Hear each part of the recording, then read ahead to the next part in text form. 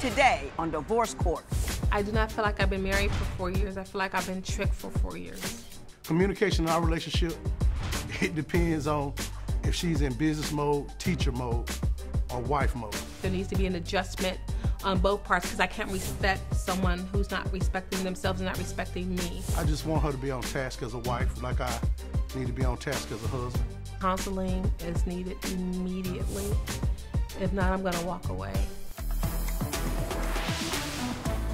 Divorce Court is now in session. Good day, ladies and gentlemen. I'm here with Garrett and Vincent Haney. The two of you have been together for 4 years.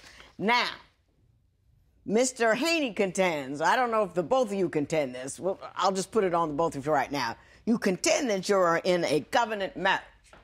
Now, there is a legal thing called a covenant marriage. Only a few states passed it, and it was in response to all of these divorces for no fault. Because most states, no fault. You just got to say, we can't get along, we're getting a divorce. But in a covenant marriage, there are specific enumerated reasons that you have to prove in order to get a divorce. So they put those in there to kind of turn back the clock a little bit, and you can choose to do either one. You say that you're in a covenant marriage, but I don't think it's the same kind of covenant marriage I'm thinking. So why don't you explain to me what kind of marriage you are? Judge Toller, I and Vincent met about 4 years ago via some friends of ours in business, and Vincent was introduced to me to help me with business. We got along. He was really kind to me, totally listened to everything I had to talk to him about, and he helped me with everything I needed to do. And we agreed to get married according to a civil marriage. I don't know anything about a covenant marriage. So I moved from Florida to move to Georgia to live with Vincent and to get married. Once we arrived, he took me to a wedding across the street at a church. Someone else was getting married. And we said vows. I'm like, oh, that's cute. And so from then on, he said we were married. I'm like, okay, yeah, well, we're gonna have to go, get the paperwork and all the other regulations for a marriage. And he kept trying to hold me to this covenant marriage. I still don't know anything about it. I don't know what it means, and I don't want to be a part of it. I want a real marriage. I was raised with marriage. My parents were married for almost 45 years until death did them part.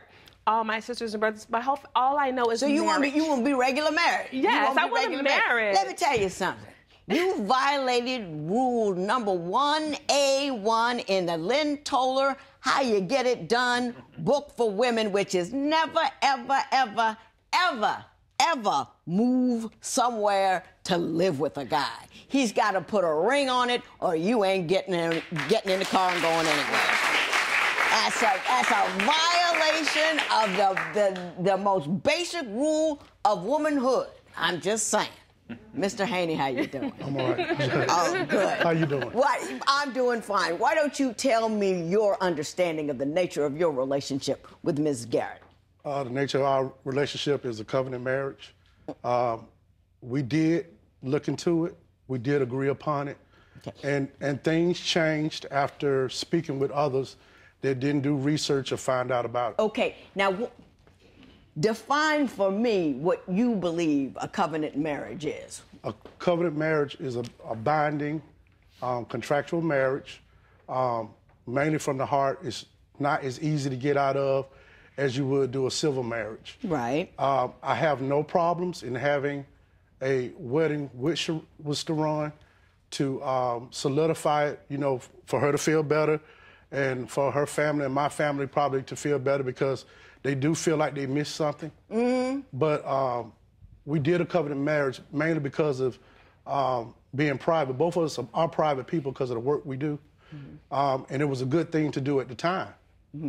But you said something very important. Now, I don't know if you were paying attention. You willing to have a real marriage? I mean, you willing to have a... That was the plan. Okay. The plan was to after maybe a year or so, to have a wedding for our family. If it was in California or Georgia. I'm not talking about a wedding. I'm talking about a state-sanctioned marriage. Okay. You know what I mean? You get a marriage license and it's duly filed. No, that's what you're talking about. Yes, ma'am. Yes. She says that she's been asking that for 4 years and can't get it. Well, that's her perception of it. Mm-hmm. I have never told her that we couldn't have a church wedding because I'm a Christian, I am Baptist, I'm old school from the South. So I don't mind having a traditional marriage, but I think that, you know, our covenant marriage to me, is more spiritual. It's God, myself, and Staran. Yeah. And we didn't have any ill will. Nobody hated the situation. Nobody was jealous. Nobody picked. The only thing was that, oh, we're sorry we didn't share that experience with you. Or can you guys have a wedding? Mr. Haney, Mr. Haney, you're talking about weddings. Why don't you just go to the courthouse and marry her? I made that suggestion until we can have a wedding for maybe about 200 or 300 people. You don't even have to have a wedding. But just go to the courthouse and marry her. She doesn't want to go to the courthouse.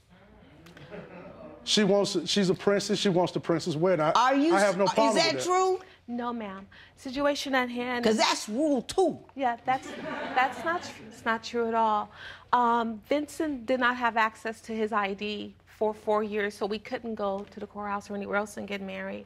I kept asking him to... He didn't have access to his ID for 4 years? That doesn't make any sense. You get new ID. Yes, ma'am. I had access to my ID. Can I finish? That's not the problem. What's the problem? How come it went 4 years without a marriage actually occurring? Because some of the things that took place during our relationship, a couple of times it made her upset, I guess, because she wasn't getting the support from her family and friends. And it ended up being a problem instead of just being solved. Statements like, you don't have your ID, that's why you don't want to do it, or you really don't love me, and that was never the truth. I'm not going to fall and feed into the hype or the bull because of what somebody else thinks. I didn't need my ID because I'm at home in Atlanta. I transact my business. I'm a great businessman. But do you, drive? Yes, I drive. I can drive. When you have a driver's license? Yeah, that's another story. Yeah. Okay, all right. I don't want to get y'all messed up in here. Can you give her a date that you'd be willing to go to the courthouse and get it done? Actually, believe it or not, the second week we were here, I looked into the specifications of marriage according to California. Found out the financial needs, everything that's needed. It's not the same as Georgia. It's a little easier. And I found out, I think you can have a... It ain't that deep getting married anywhere, I got to tell you. It's really not that deep. My first time, I just want to make sure everything is right, okay? But it's not hard to do. I married people all the time. It's really simple. And I understand that, but this is another state for me, another place. I wanted to make sure that basically I know what transpires when you get married in California, because in the East, we hear horror stories about marriages in California, okay? But I told her... you and I talking about two different... I know what's happening here. I'm no longer confused. If I make a statement, she thinks it's an order. I don't have a little whiny voice. I have a masculine voice. She's never seen me scream at her. I've never cursed her out. I might use profanity. I try to control it because she doesn't like profanity.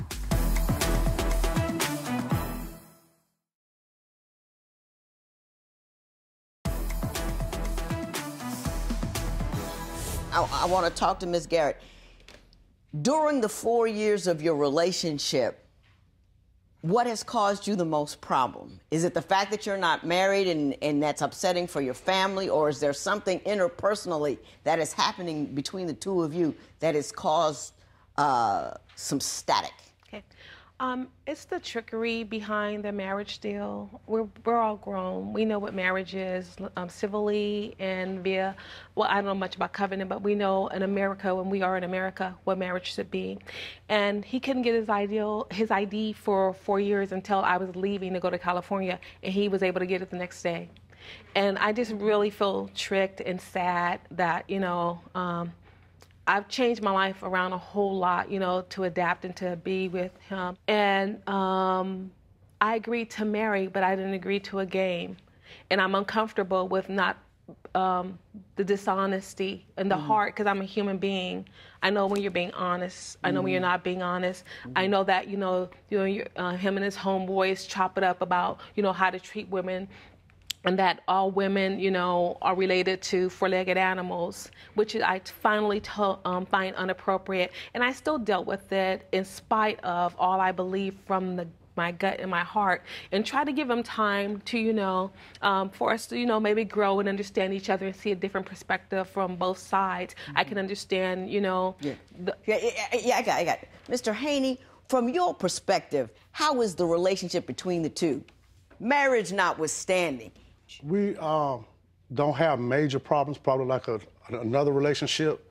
The biggest problem, I feel, that she tries to read into things that she doesn't understand, like the statement she just made about me and my homeboys. First of all, I don't have homeboys. She might have it confused with business associates, because I am in the entertainment industry, and I do deal with people that have been unsavvy about their words, but that does not have anything to do with me. Doesn't reflect your feelings. No, it doesn't reflect my feelings. I have a great respect for women. I have a greater respect for my wife, because I waited till I was 47 years old to even get married. This is not a game to me. Family is very important. A whole full family. I don't want half a family. But she has to get those ideals of negativity because she doesn't understand. She needs to talk to me more and stop pushing it. What doesn't she understand? Well, just like she said, my outlook on women, that's not right. My outlook on women is not them being four-legged animals. That's crazy, because I have a mother, and I would never call my mother, my sisters. What gives you that impression that he feels that way about women? I can understand you feeling uncomfortable with him, you know, dragging his feet and doing a whole bunch of who shot John about marrying you, but what makes you believe he has that negative opinion of women? The constant, repetitive calling women bees. I don't use that language, so I'm not going to. Calling women bees for just, that bee did this, that bee got on my nerve. I'm like, that's not appropriate. You know, I'm a woman. You shouldn't call women bees. You know, your mom's a woman. Is he verbally abusive towards you? Yes, Does he call you names? I told him when I first found out he did, I said, if you ever call me a bee, that's a wrap that day. I'm not, and I really don't appreciate you talking to other people like that. But he's extremely aggressive and controlling verbally.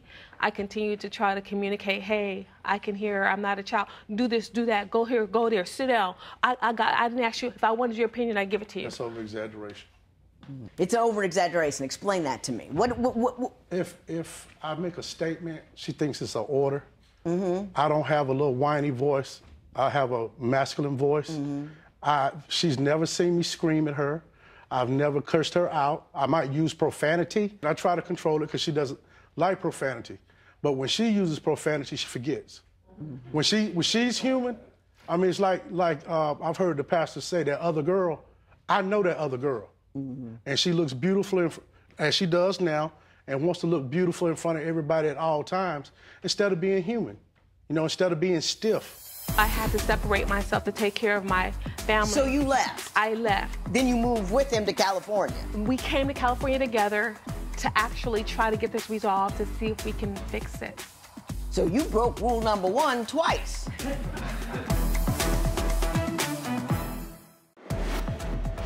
Do you believe Vincent tricked Staron into a covenant marriage? Tell us what you think at facebook.com/Divorce Court.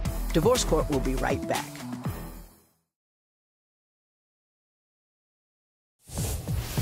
If you would like your case to be heard on Divorce Court, call us toll-free at 1-877-311-2222 or log on to our website at divorcecourt.com. Follow us on Facebook, Twitter, and Instagram at Divorce Court.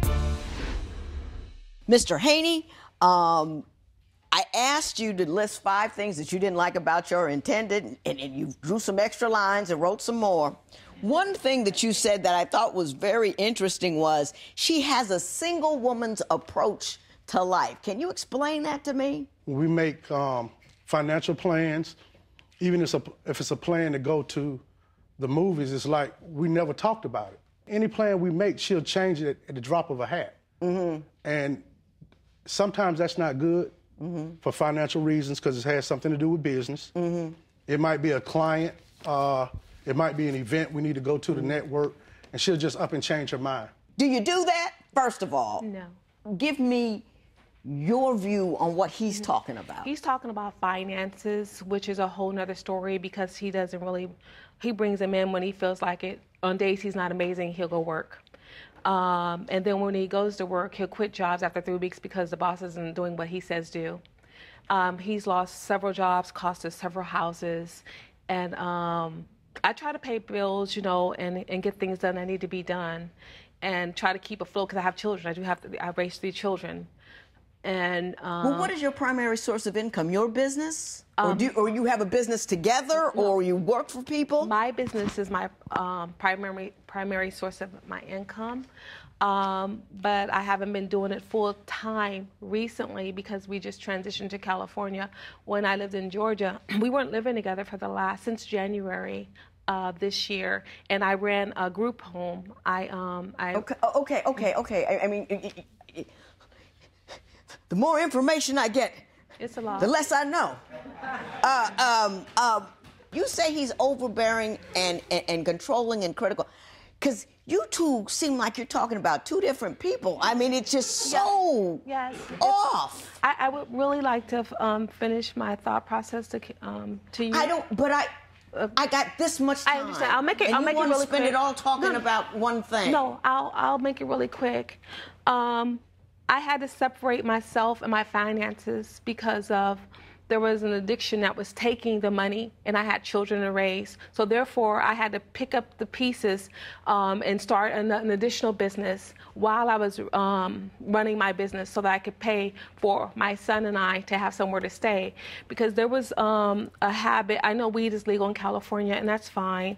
And people can smoke wherever they want to smoke at. Just take care of your responsibilities. That wasn't happening in our home. So I had to separate myself to take care of my family. So you left? I left. Then you moved with him to California? We came to California together to actually try to get this resolved to see if we can fix it. So you broke rule number 1 twice. Should Staron and Vincent get legally married? Share your opinion on Twitter and Instagram at Divorce Court. Divorce Court will be right back.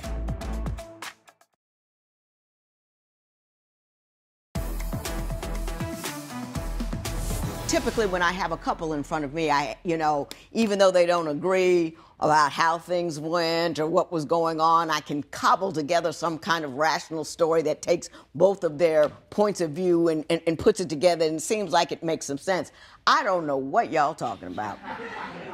And I don't think you know what each other's talking about. I don't think, you don't have the same dream, the same plan, the same direction, and I don't think that you communicate well, because what you're saying and feeling is so different from what he's saying and feeling, and you never meet in the middle. Rule 1A is Rule 1A for a reason. You never move until you got the ring. He's giving you a whole lot of reasons and a whole lot of excuses why he doesn't want to do a marriage, but a marriage is easy. Vegas is an hour away. You pop over there, you get married, it's over.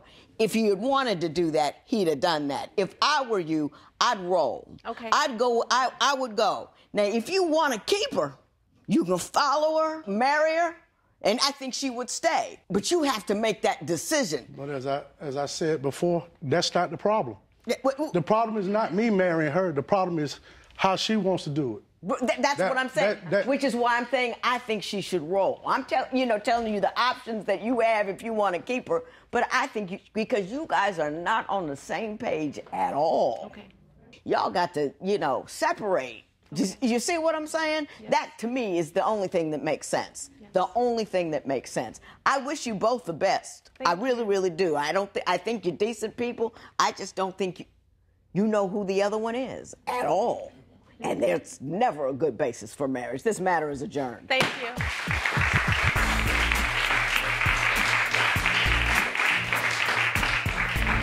My plan is to do what we've been doing, work on our relationship. There's no problem with a wedding. She can have a wedding when she wants to. Judge Lynn told me that I should move on today, and it's very, very painful. I invested a lot of time into this relationship, but I'm a pretty smart human being, and I think I've